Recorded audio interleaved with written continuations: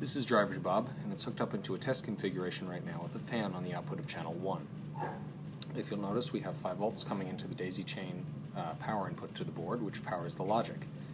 And because we aren't using a separate power supply for the load, we are jumpering from that daisy chain over to the terminals for the load input power.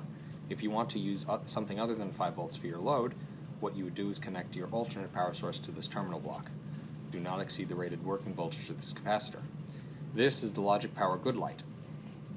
These are the status lights for all the channels, and you'll notice if I press the test button for each channel, the status lights will turn green instead of red. If there is a load connected to the channel, it will turn on when the button is pressed. Another way of controlling the channels is through this logic input here. 5 volts will turn a channel on, and 0 volts will keep the channel off.